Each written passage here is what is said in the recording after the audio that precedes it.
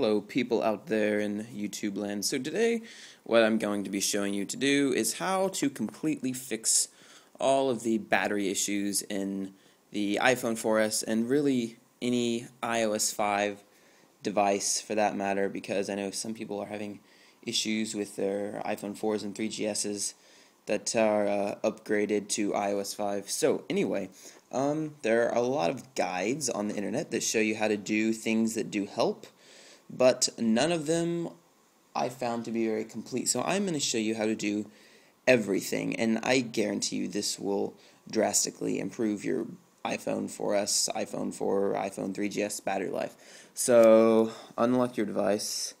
The first thing is that I would encourage you to do is go to Reset and reset all settings here.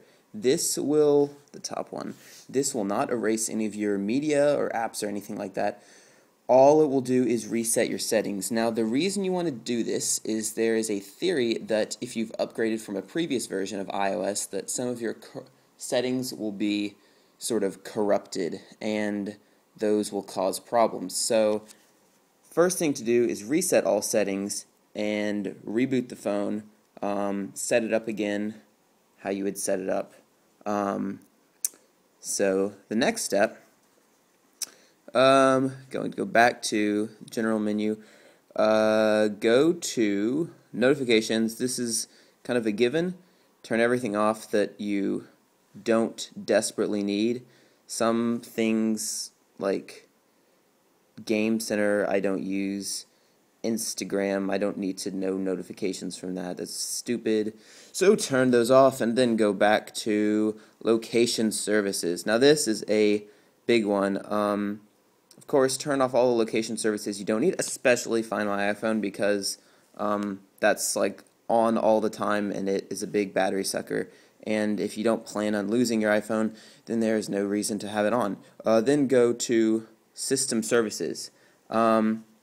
The time zone setting is a big culprit. What that does is it constantly checks your location to make sure that you haven't jumped around to another part of the world, and so it will change your clock accordingly. But anyway, I would recommend turning all of these off because, I mean, you can keep, if you need like traffic on or something, you can keep that on, but like compass calibration, I mean, who uses the compass anyway?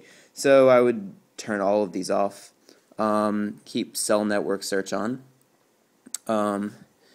Then, okay, people say, yeah, adjust the brightness, but I don't want to turn my brightness down. I mean, the phone should function perfectly fine with reasonable brightness. So then go to General. And the first thing you should do here is go to Siri, raise to speak, turn that off. What that is it basically has a sensor on the top of the phone, and it is constantly trying to tell if your face is nearby. So it can activate Siri and turn that off because it's a constant battery drain, and Siri isn't that useful anyway. Bluetooth, turn Bluetooth off. Should be off. iTunes Wi-Fi sync. If you have this enabled, plug your iPhone, iPod Touch, whatever, into your computer and uncheck the sync over Wi-Fi. I actually don't know if this helps, but I think it does. Actually, it wouldn't help because it only syncs when the iPhone is plugged in. Never mind. Anyway, okay, Spotlight search. Basically, the phone does index all of your stuff constantly. So turning off, like, see, these will be checked. Uncheck all of these to disable the indexing for all of your stuff on your phone. Auto lock should be at 1 minute, of course. Restrictions. Okay, so, oh, there we go. Yeah, you just saw my password. But, yeah, so basically, enable restrictions, set some password, and go down and disable ping, because ping is really useless and it constantly drains battery, or it does sometimes. It'll try to connect to the ping server and like do whatever it does. So turn ping off, that's the only thing you need to do here.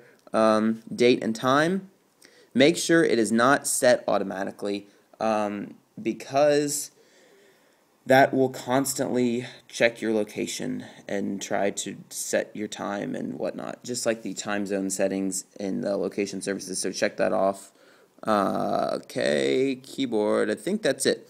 Yeah, so that should be it. And after you do this, reboot your iPhone and turn it back on. Then drain it all the way to 0. Like, drain it until the iPhone completely dies. And what this will do is reset your battery meter in your phone. In the phone, there is the battery meter that gets information from the battery, and over time, it can become sort of inaccurate at displaying the wrong percentages.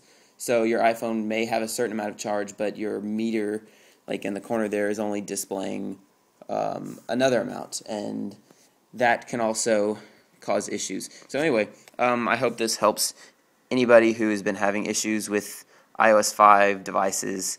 And yeah, so hit the like button if you feel like, and subscribe. Yeah, so hope this helps y'all.